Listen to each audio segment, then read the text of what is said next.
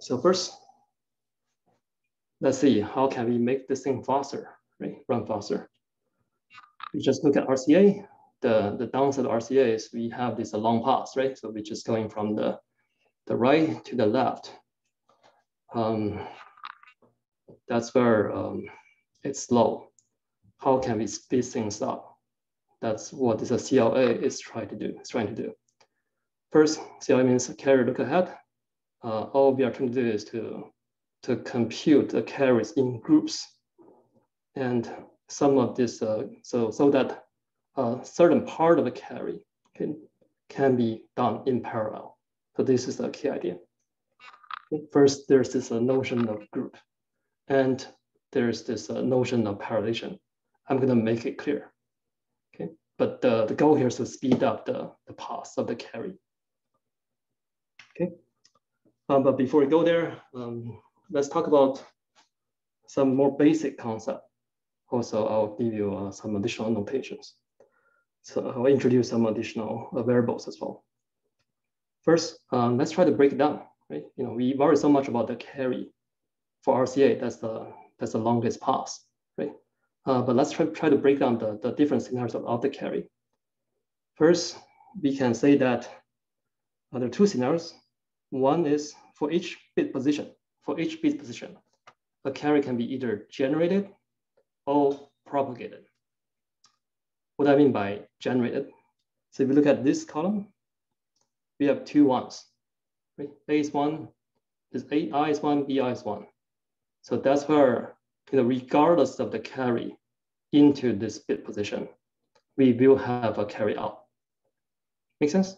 So that's where we say that this bit position or this column generates a carry. All right. Same thing here. We generate a carry, right? Since we have two ones, we really don't care about the carry in.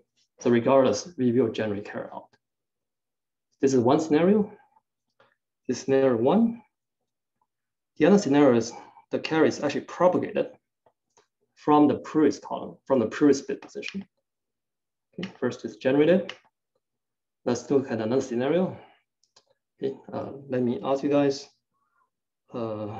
Just want to make sure they understand. This one, is this one generated? Yes or no? This column, yes, right? How about the next column? Do we generate the carry here? 1 plus 0, no. But is there a carry out? Yes, right? There is a carry out from this bit position. That's where we say that this carry is propagated from this column. Make sense, right? When we have one of these input operands is a 1, we have a propagate. If both of them are 1s, we have a generate. Okay, this is hopefully also intuitive and straightforward enough. But we do want to break it down. So we'll see why this is useful. With this in mind, okay, first this is generated, and we have carry being propagated. Right? So you can pretty much tell, right? So there are only two scenarios, right? We either generate a carry or we propagate. Of course, some carry get killed, right? If you have both zeros for both input outputs. So given this, right, we can define so-called carry generation function and carry propagation function. So first, let me clarify the notation again. The carry into bit position I is CI.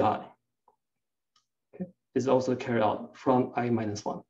Right? This is my notation. CI means a carry into position I. With this defined, I'm going to define something called G sub I, and P sub I. For G, this is capital G. Capital G sub I is so-called generation function. So this is where we basically just add AI and BI. Okay? So if GI is 1, we will generate a carry, right? Then both AI and BI, they are 1s. We just discussed this. Okay, similarly, I can also define the so-called propagation, right? Propagation function, P sub I.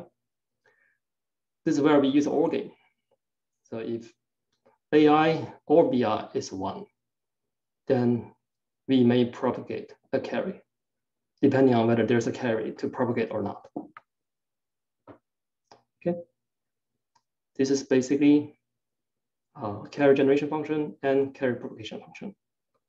Once these two are defined, we can actually try to compute the carry out from I position with Ci plus 1. Can you guys tell me how to define Ci plus 1, the carry out from I's position based on Gi and Pi? Instead of using Ai and Bi, can we define Ci plus 1? Okay, very close. Gi plus Pi. Right, actually you're right, right? So we also need to include the carry in, right? Because there may not be a carry for us to propagate in the first place. That's why we also need to incorporate Ci. Very good.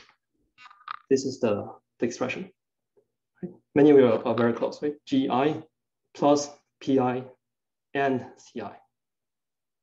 Make sense? Any questions? Okay. So basically, we either generate, right? Either generate or we propagate. Right? Two scenarios. This is how we define each carry out. With this in mind, we can try to make it more concrete. Right? So given a 4-bit adder, this is how we break down, how we define, right? So each carry out. Okay, we can further expand some of this, right? So see, since you notice here, right? So we can further, for C1, this is clear, right? For C2, we can plug in C1, right? So that's where we can further expand this, right? We can express C2 in terms of G, P, and just C0, the very first carry in, which is C0. And we can do the same, right? For each one of these carry out. C3, of course, is more complicated. And C4 is like this, right? It seems like a pretty long, right? And complicated equation, right? Expression. But let's try to make sense of this. It's actually pretty intuitive if you try to look at each term. First, this one, right? G3, big G3. So this is where we have carry from this MSB, right? This is G3, generated from the MSB. What does the second term mean? P3 and G2. We just propagate, right? We propagate the carry generated from bit position 2, right? Next one. So here we end P3 and P2, right? So this is where we actually propagate the carry generated from bit position 1 through bit position 2 and through bit position 3. That's how we can read the MSB, right? This is the meaning. And very similarly, we can define the rest of the terms. Okay.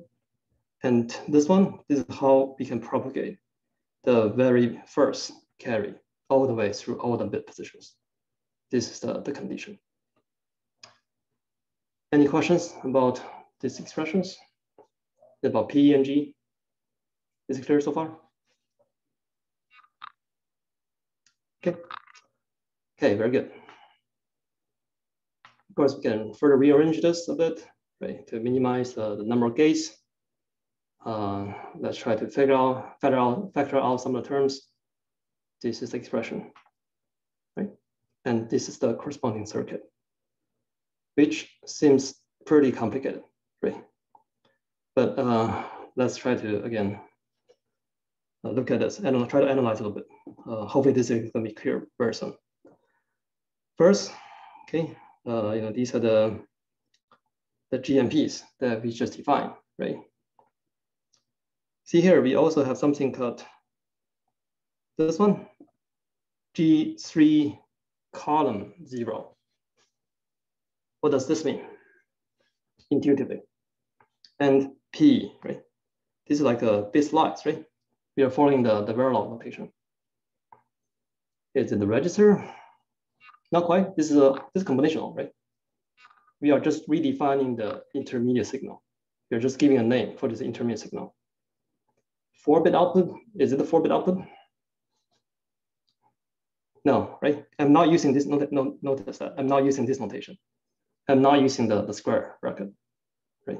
Although we are using something similar to the Verilog notation, but this is not the register. Right? What I'm asking is, what exactly is the signal? What's the meaning of this? Okay. All right, very good. Ambrose and Jacob, you guys are saying the same thing. Right, first, this is a bit slice, right? This is a 3, right? 0, 3, column 0. This is just a bit slice. What this is saying is the signal basically tells us whether there's anything, any carry generated from this bit size or from this bit range. Make sense? Same thing here, okay, for propagation. So this is basically the, right? So we are asking, is there anything being propagated from this bit size, from this entire bit size? All right. Okay. And this is how we generate, right? How we compute C4 using G and P. I'm sure many of you are already asking, right? What's the point of this? Okay, what's the point? One thing I want to quickly note, I'm going to make sense of this pretty soon. Okay. One thing I want to make note here is, see here. So this is the very first carry in, right? C0. So look at the distance, right? In terms of the number of gates that you have to travel through between C0 and C4. Just between the path between C0 to C4. How many gates do you have to travel in this case? Just 2 now. Just 2, right? If you think about the previous carry, right? There's a repo carry, RCA, repo carry adder. You have to travel through many gates, right? So that's where we spend 8 nanoseconds. You have to travel many levels of gates. You want to go from C0 to C4. See here? So there's hope already, right? Somehow this is already shortened. But of course, we still need to calculate, right? A whole bunch of other things. In the end, C4 still depends on this thing, right? C4 still depends on this G30 and also this P30, right? These need to be calculated, of course.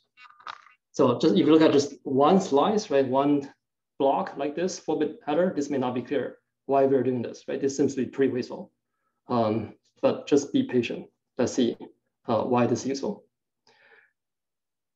Okay, almost asking, does it take more time? Does it not take more time to generate G03? Very good point, Alma, right? So if you just look at this specific case, this seems meaningless, right? This seems pointless.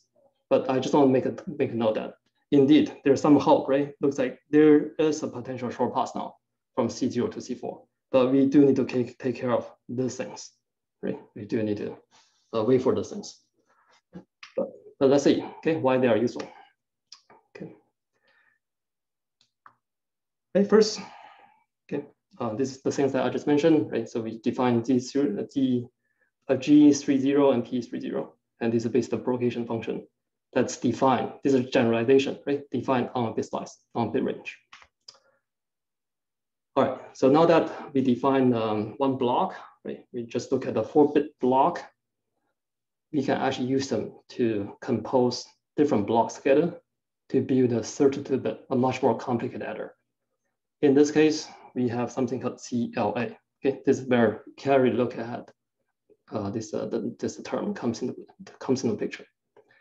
All we are doing is we basically try to compose multiple 4-bit block together, and somehow this helps us speed up the carry propagation. And we'll see why that's the case. Right? This may not be too clear for you right now, right? So let me just make it a lot clearer. Right? So first, what exactly is a CLA block? This is something that we just look at. Right? CLA block is 4-bit. And first, this one, right, this is something that we just look at. This is the carry, right, the carry propagation logic. And for this CLA block, we actually compute the carry propagation logic separately, okay, from the sum bit logic. We have another piece of circuit that compute the sum bits. In this case, we just use RCA. Okay, this is just basic RCA. Okay, just ripple carry adder for 4-bit adder. That's it. And again, we have this carry, right?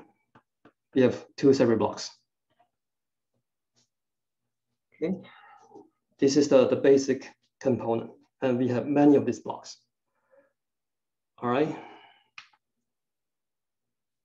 But one thing is, I want to note that this P and Gs, right? If you look at this many different blocks, right? The P and Gs, they are actually generated in parallel. So what do I mean by that?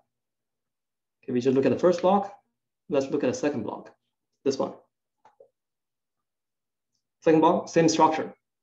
Okay. We have sum bit logic and we have the carry bit logic, right? The sum bit, carry logic.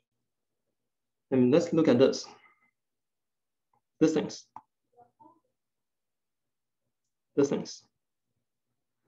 Okay, we just look at the first, right? G. So inside this block, we are computing G74, right? And P74.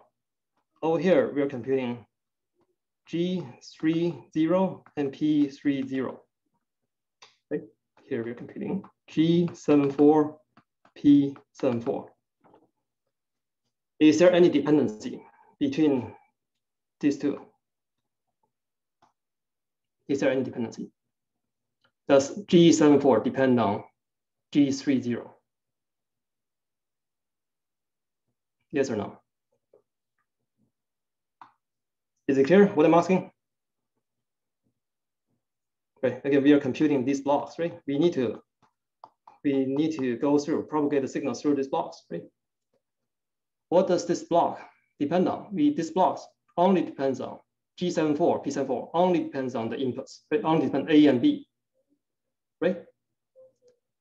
So that means we can actually compute G74, G30, P74, P30, all in parallel. Same thing over here, right? So we have many blocks. We have 8 blocks like this. We also compute G27, 24, right? P27, 24, all in parallel. Is this clear? Okay, let's worry about the carry later. Okay, is this clear? Any questions? So that's what I meant by P and Gs in all CLA blocks can be generated, can be computed in parallel. Is it clear? If you have questions, make sure that you turn on your mic and ask, or type in the chat window. This is crucial for the understand CLA.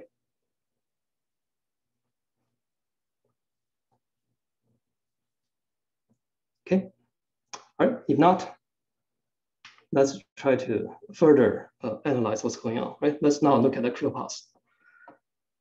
Okay, so this is my entire CLA, right? So we have 8 blocks. This is block 0, like block 1, right? This is block 7. Okay. I have dot here. Okay. So where's the critical path? Now let's look at the whole critical path. Can the critical path end somewhere here?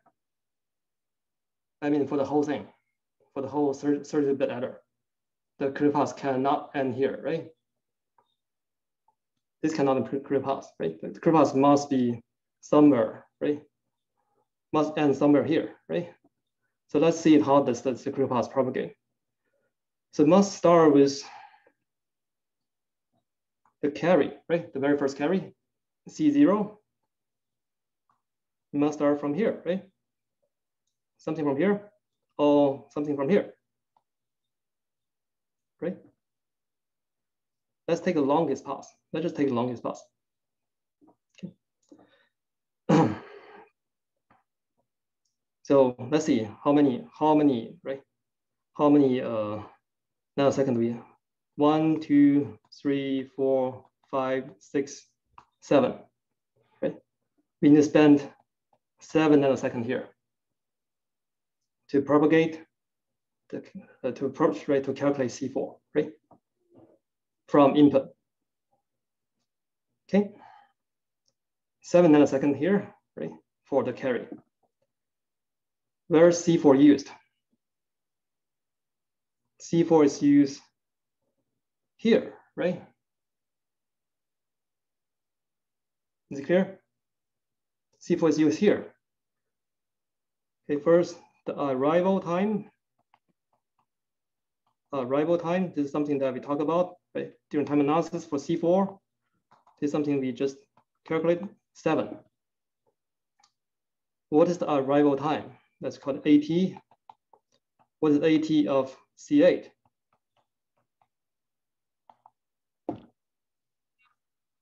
This is the crucial question. Yes, what is the arrival time of C8?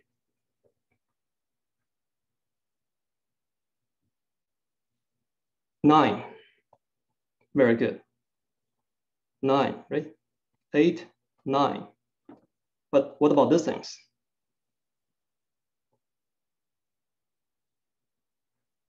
No, distance, right? C8 only also depends on distance, right? Very good. So while we are computing, while we are calculating this part, right? While we are calculating this part is already done, right? In parallel at the same time. So that's where when C4 is available at 7 nanosecond, we will get C8, right? Over here at 9 nanosecond. Is this clear? If this is clear, then let me ask you, when do you think we can get C28? This is also C28, this is the same signal. When?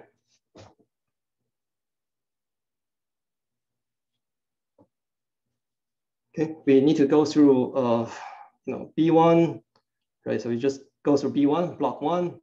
We have more than, right? We have 8 blocks, right? We need to go through 5 more blocks, right? 5 more CLA blocks. For each block, we spend 2 nanoseconds. Is that right? Okay, for each block, we spend 2 nanoseconds.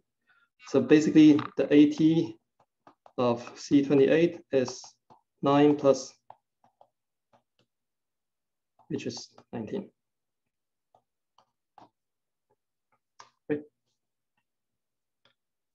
Okay, that means we can actually get the carry, the final carry, at time 21 nanosecond. Right, so Jacob is asking, isn't it 6 more blocks? So we have, right? So we have block 0, right? Block 1. Okay, we haven't talked about the last block yet. We have 8 blocks in total, right? So in the middle over here, we are going through 5 more blocks, right? We have 8 blocks in total. And we only drew, right? We only drew 3 blocks over here in this slide. We are, I'm skipping 5 blocks. So that's where we have this, right? 2 times 5. B7 is the last one, right? But do you think the critical path, right? Is this a critical path? 21, is this the longest possibility? Are we missing anything?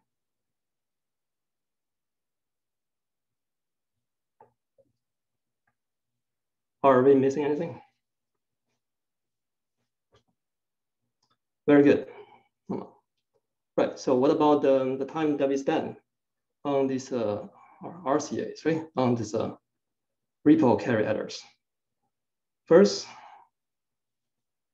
do you think we should be able to get S3? When can we get S3? What's the arrival time for S3? This is RCA, right? When do we get S3, guys? 6? Probably 8, right?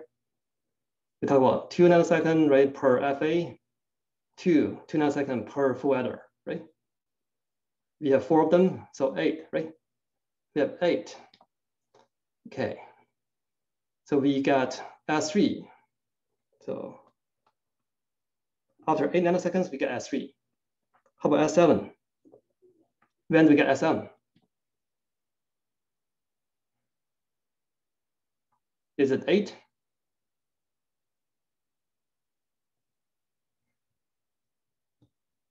See here, so we got C4 at this point, right? After 7 nanoseconds, we got C4.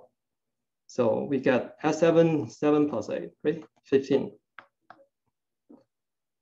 Is it clear now? Okay. So when do we get, if this is clear, when do we get S31? We get C28. We just agreed that at this point, right? After 19 nanoseconds. When do we get S31?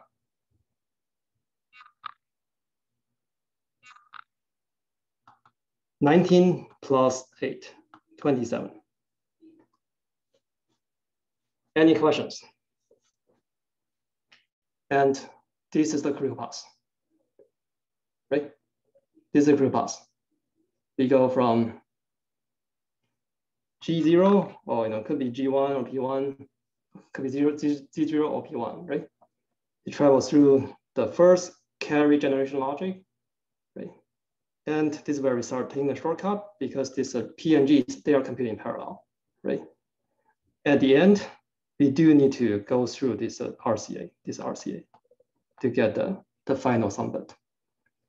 And we just compute it, right? So this is 27 nanosecond. Okay. And if you think about this is CLA, right? If you think about RCA, with RCA, we have 32 full adders, right? Each takes 2 nanoseconds. We just agreed that. With RCA, we need 64 nanoseconds. This seems pretty cool, right? Okay. Now we get more than 2x speed up by using this CLA. Okay. 27 versus 64. Any questions?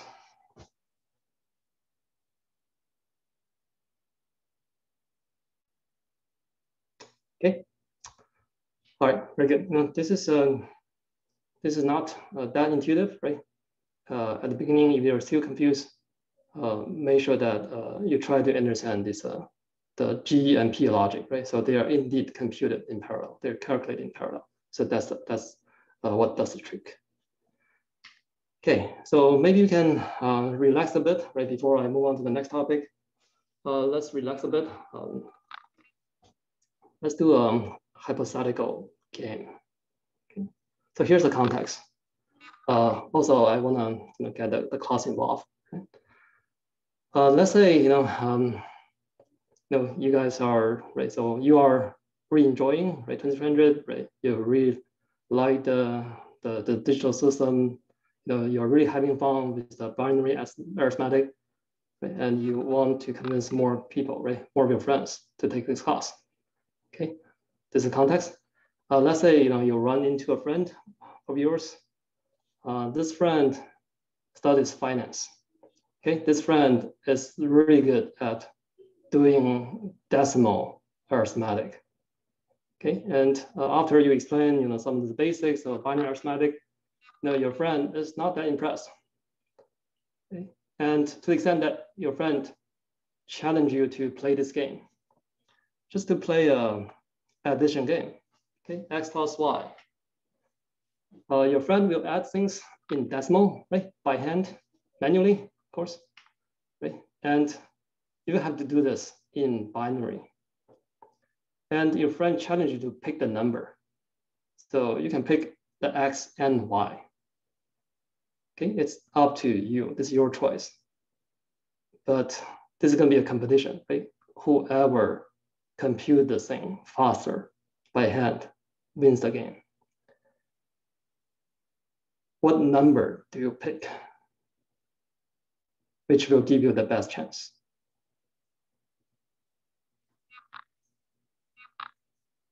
Can you guys maybe, instead of just typing in the chat window, Can you guys unmute and explain your intuition? So first, let's say, it takes time, right? This seems like a hopeless game, right?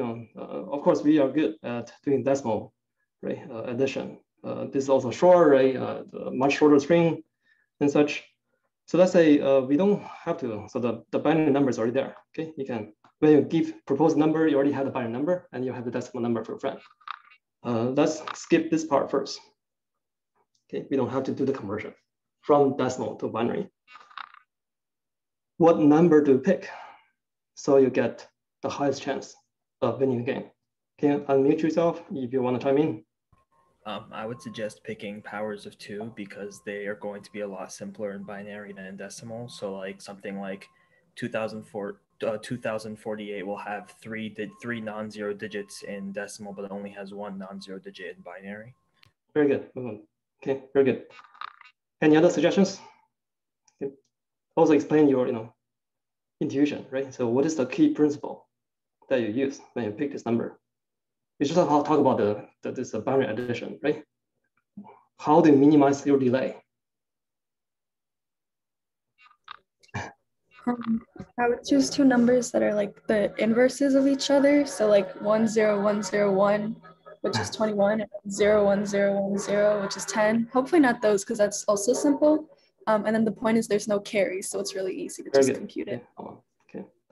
Yeah, you guys are basically saying the same thing, right? When you pick a power 2, you pick two things that are sort of opposite to each other. The key point is to minimize the carry, right? Zach, what's your intuition? Why that number? You're not joking. It's again a really high power of 2, so that would take an extremely long time, I guess. Okay, looks like you're indeed not joking. Cool. Okay, very good.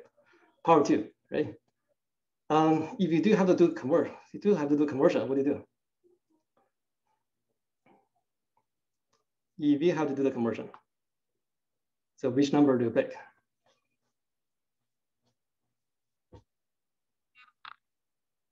What's the trick?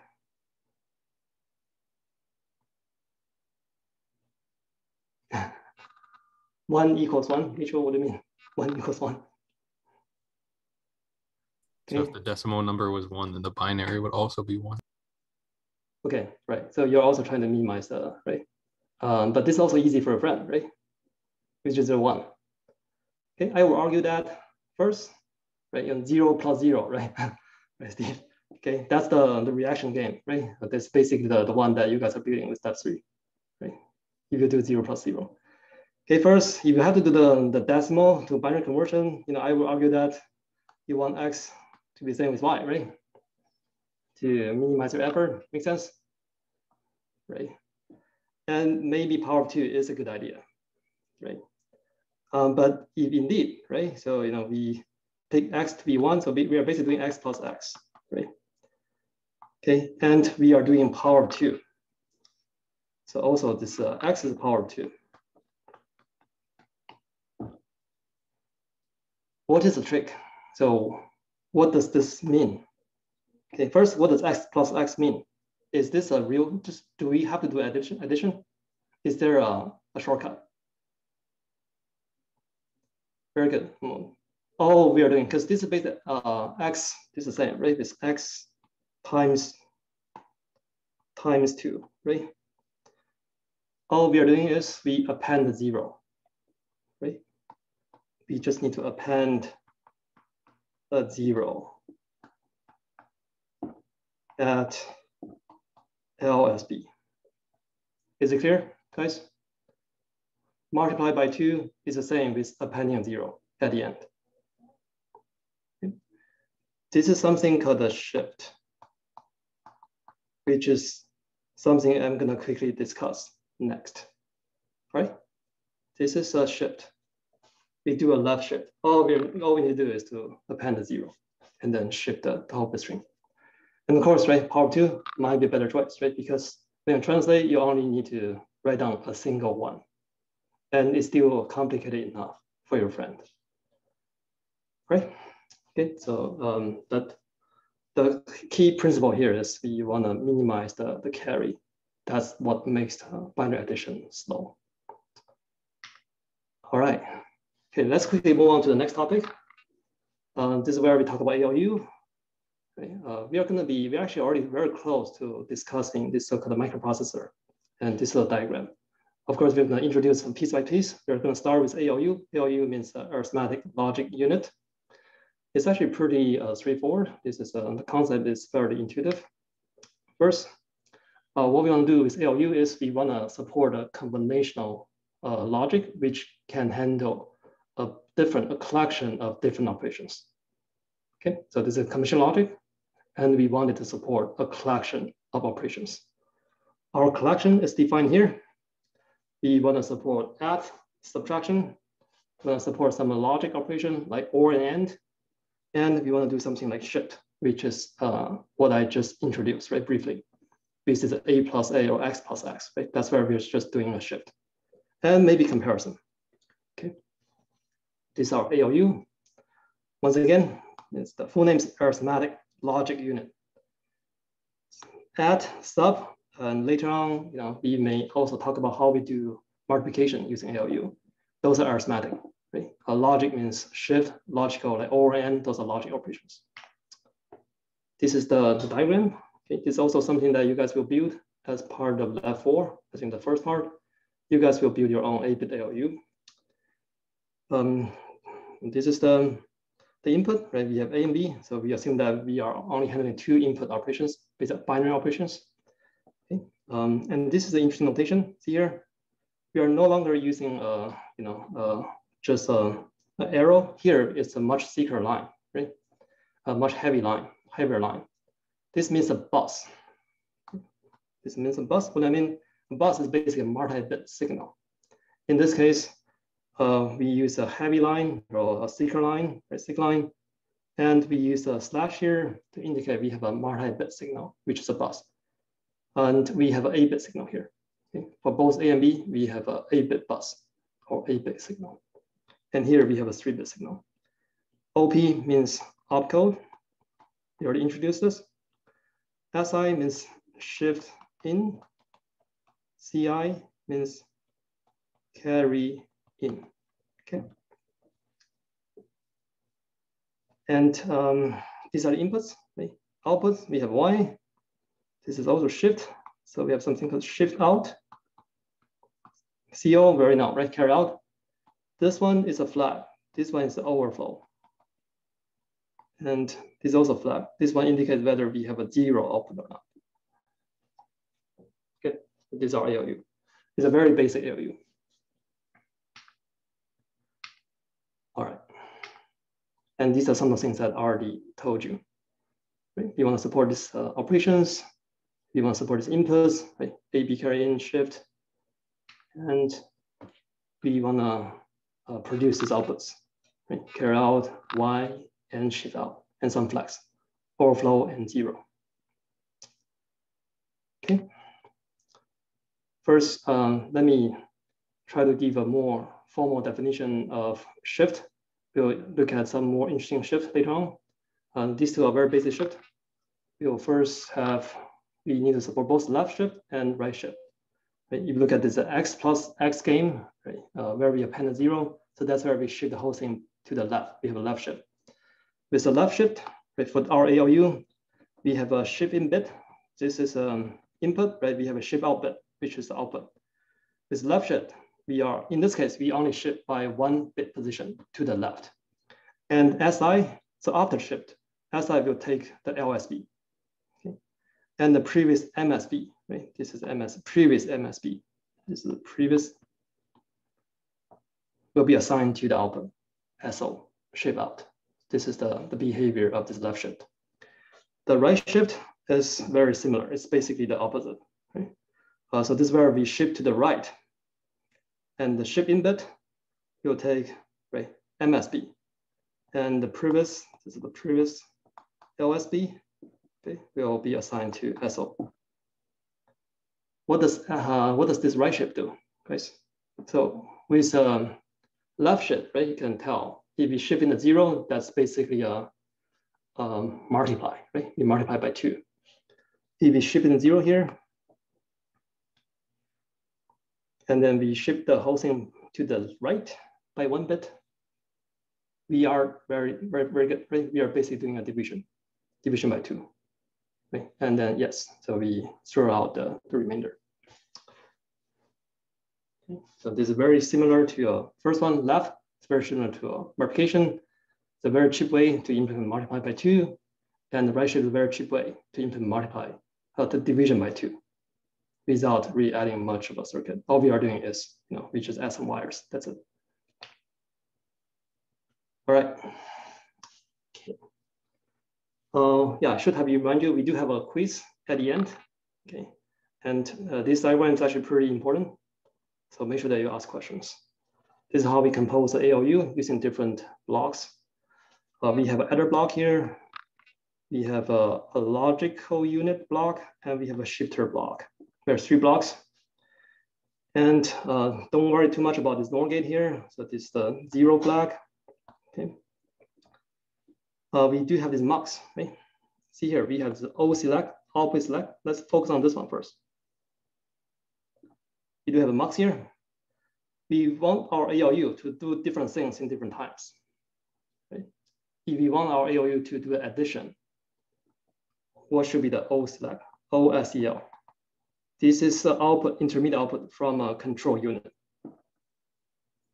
Okay, you want to do addition, so we take this pass, right? We make the mux select 0, 0 input. We want to do logical unit, we make it select 0, 1. Right? We want to do shift, we make it select 1, 0. That's how mux is used. Okay. Any question about this? Yeah, all we're doing is basically we have 3 things, right?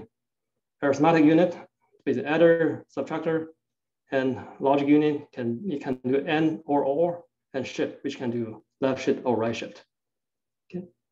And each one of them will produce a 8-bit output, and we make the mux. We create a mux to select outputs. All right. So this is the last slide before the quiz. I think we are actually hitting the quiz right on time. We just talk about this column, right? And we just look at this intermediate signal. OP means opcode again. But we have some control logic that will translate opcode into 4 different fields. Okay, one is called O select, this column. Okay. We already mentioned this, right? So you want to do you want to do add and sub, right? We want O select to be 0, 0. Right? I'm going to take this pass. So if you want to do AND here, we want them to be 0, 1, right? And 1, 0. Okay. Pass A means we don't do anything. We just pass A. We want A, Y to be A. That's called pass A. So this is where we also select, right? This pass. We select this pass. That's why we also want to select 0, 0 for O select. Any questions about this diagram and also about this output column? I'm going to ask you guys to soon fill out this column for the quiz. Any questions? Yeah, I have a quick question. Can you just explain where did OR come from, like the 4th row? I'm lost about that. 4th row. Oh, this one? This one? Yeah, can you just walk through that one again? Sure. This logical unit can do AND or. Okay, so this is the function of the logical unit. This is also a sort of a black box right now, right? But what I'm saying is this logical unit can either do AND or 2 operations. Okay, so that's why if you want to, right? This is the opcode, right? So this is the operation that we want to perform. Right? If you want to perform OR operation like this, we want to take this pass, right? Want to take this pass. We want Y to be A or B. Is it clear? So that's why we want O select to be 0, 1, so that we select the output from the logical unit. Is it clear, Alma? Sort of. So then why would and be 0, 1, 1? Because it's not or, like not the OP. Oh, okay. Right, so this is something that so I should have explained this, right? This one, this is just the encoding. This is the encoding that's given, right? Because everything in the end is going to be binary, right? Everything in the end is going to be binary. And we just assign binary encoding for each operation name. Like for add, we assign 0, 0, 0. For sub, we assign 0, 0, 1. These are given. Is it clear? Yeah. These are basically defined. These are defined by the architect of this ALU. Okay. Right. So it looks like we are running out of time for the quiz. We can do it next time. But let me quickly explain B select. Okay, since one of you is asking, just one more minute. Okay, we just talk about output side, right? This is O select. We also have input side, right? B select. We look at this one. This is control. B select is controlling the mux here. We have a mux here, right? On the input side. So if we want to do addition, we want B select to be 0, 0. Why is that? Because we want to take the original B, right? Make sense? How about this one? Let's look at pass A. What should be B select? This is the last question. We can do the quiz question at the beginning of the next lecture. Let's pass A. 0, 0 or 1, 0? 1, 0, right? Why is that? Any guess? We are taking 1, 0 here, we are taking 0 here. So what we're gonna do is we're gonna actually make use of this pass. We're gonna make use of this pass through this adder. Okay. But since we're gonna want y to be a, right? So essentially but y, if you take this pass, y is a plus b or a minus b, right? So all we need to assign is we assign b to be 0. So that's why we have a pass a. Okay, so that's why we put 1, 0 here as B select. All right, okay. Any more questions? If not, let's stop here today. Okay, we'll look at ALU again on Thursday.